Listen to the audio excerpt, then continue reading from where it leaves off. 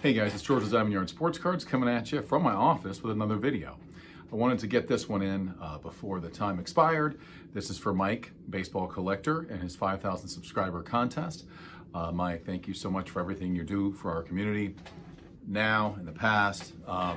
Congratulations on 5,000 subscribers. I mean, that's quite an accomplishment when you consider our community is, you know, it's growing, but it's also not giant, at least in the YouTube sense. But to have 5,000 subscribers is amazing. And then also with Bench Clear Media. So Mike, congratulations on that. Well deserved. Would like to talk, I guess he wanted us to talk about YouTube influences over the years. You know, I was in the hobby for a long time when I was growing up. Got out of the hobby around early 90s. And, you know, college, girls, just doing all kinds of stuff with jobs, going out, working. And then got back into the hobby in 2005 after my first son was born. I had carried this large chest of cards, trunk that I kept all my cards in from the time I was a kid. There was, you know, Don Mattingly's and Hank Aaron's and Dwight Gooden's and stuff like that in there. And I just carried that around with me. And eventually got the cards graded and began grading cards in like 05. But got back into the hobby around 05 with my oldest son, Luke, being born. And so that was, you know, something, and I just kind of shared the hobby sporadically with people. You know, didn't really go to many card shows, didn't know of many card shows. And there was just this need for connection. And so, you know, started with my friend Eric. We started going to shows and going to Long Beach.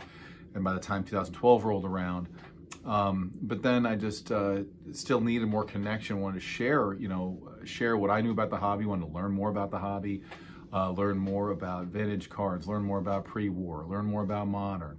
And so I got on YouTube around 2000, I want to say 16, and just couldn't believe the videos that were out there. And I saw Nate, Tops 85401 here, and he had a video about how he had his cards, and you know, people in his life that were close to him really weren't into card collecting. And so that's why he reached out and started making YouTube videos with Titanic Taters and Baseball Junkies TV and his channel. And then I connected with Nate and Snoop and ended up being on a phone conversation with them. And then my wife had encouraged me to get involved. I watched videos from Silver Jackify. I watched videos from Elite Co 3, Pepino Man, Eric Those Back Pages before he showed his face. Joey Brings It. Shout out to Joey and all his great autographs and energy that he had. So I was watching these guys and Snoop and Mike, you baseball collector. And if I'm forgetting anybody, I'm sorry, but then I was encouraged by my wife, Janie, to do this, and I did after about, you know, probably 6 to 12 months of just being on me, like, well, why don't you do this too? And so I ended up starting to make videos in September of 2017, and then that just opened up this whole world of sports card friendship that has come from it, and a world of learning, world of sharing, world of generosity that the community just ingratiates you, you know, in a lot of ways. I started interacting with some of the first guys I interacted with were Joey Brings It, Scott, Scotty Tradition, Rated Rookie had made some comments, Enough Said Cards, Card Tech 710, Dane. We started going back and forth and realized that we were similar age and liked similar things. And he sent me an Andre the Giant card. He sent me a Ric Flair autograph.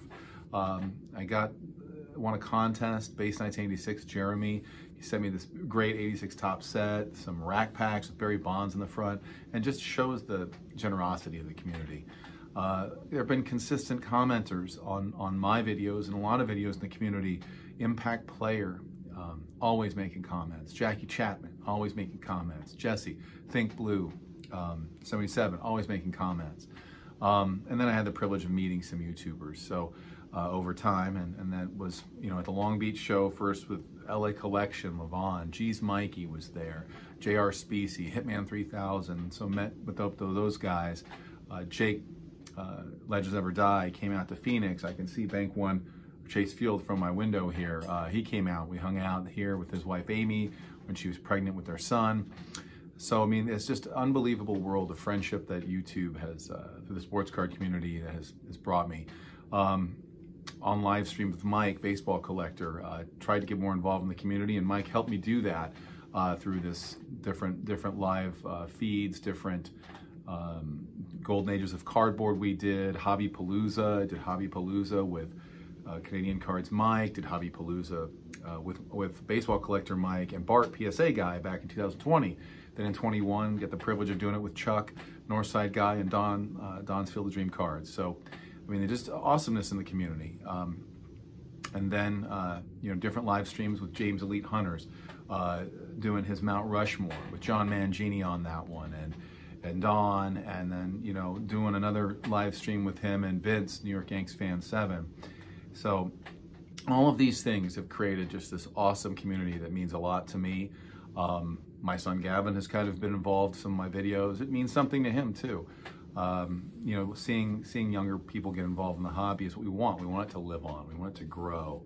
You know, getting to, you know, interact with guys like Blue Jacket 66, who can is delivering knowledge. I remember watching the first video I saw of his was a Tattoo Orbit set in like spring of 2018. He posted this video with a Tattoo Orbit set, and I saw, oh, he's got a video with a 48 leaf Jackie Robinson, and just the knowledge that's out there with him and all the people in the community, Rated Rookie, Enough Said Cards, you know, just all these guys. You learn that there are certain guys that go to, certain guys share their knowledge in certain areas. Scotty Tradition with vintage football, Bill, Hall of Fame collector with baseball, autographs, all kinds of autographs, all kinds of specialties, unopened wax. There's all kinds of guys who you can go to in the community, and more than happy to like help you.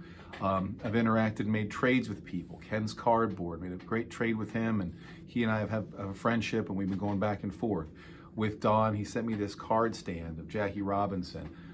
His father, I guess, had passed soon before that, and he still managed to send all these card stands out to all these guys in the community, and that's huge.